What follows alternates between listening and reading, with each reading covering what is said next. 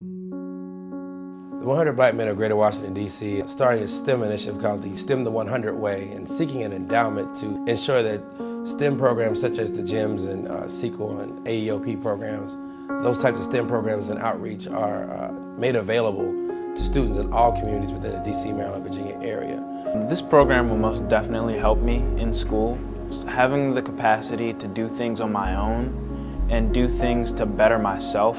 I've had to do a lot of those things in this program, and it's really been a teaching lesson, the entire program, and it's really going to benefit me through my entire college career. The GEMS program is very different from a normal science class because we do a lot more projects in GEMS. In GEMS, after we learn everything, we do a project to reinforce that knowledge, whereas at school we do labs or projects about once a week in our science classes. So even though we're learning topics more often, we're not doing as many projects. Well, with the GEMS program, I am a near-peer mentor. I instruct the students, I help the students, I talk to them about science, math, and engineering. This year we are talking about engineering concepts. So we teach them about gears, levers, pulleys. We also talk to them about budget.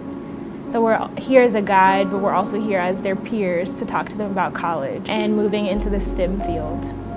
The takeaway for GEMS is that science in a normal teaching environment is not optimal for students to love and want to do science. And so GEMS offers them a way to actually do the hands-on experiment themselves with increasing sophistication, with support from a college student, their near-peer mentor, a concept we named years ago.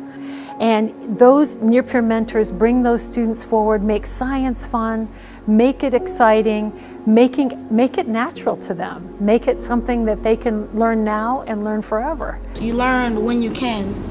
You learn as much as you can. You learn in the summer and the winter. I did this program because I love science, I love engineering, and I love math.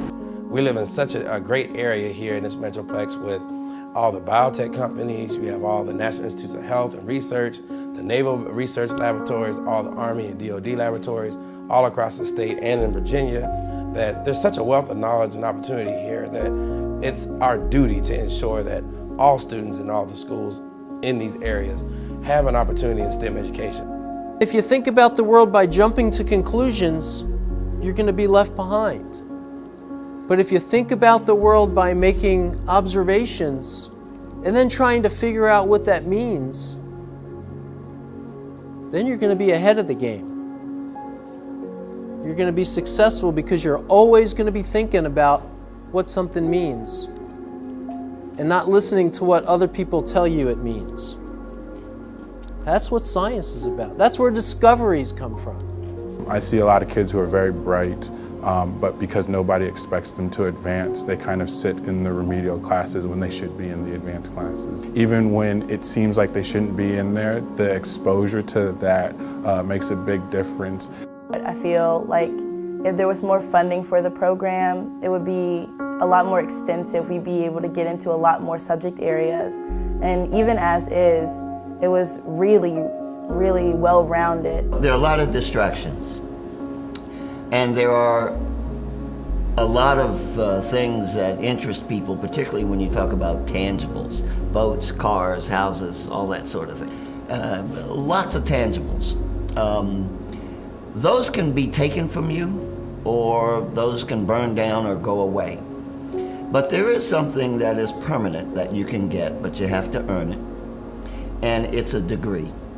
Once you take that tassel from the side of your cap at graduation to the side that says, I have completed this, I have graduated, it is yours, and no one can take that from you. And the worth of that probably cannot be quantified, because you don't know how far your horizons are going to take you.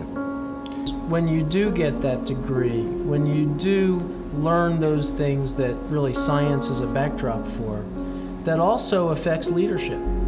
And when you can be a leader in an organization, then you can also impact others in addition to just the education piece. That's right. And I think doctors, lawyers, other D degrees, by their expertise, by their intellect, they often become natural leaders.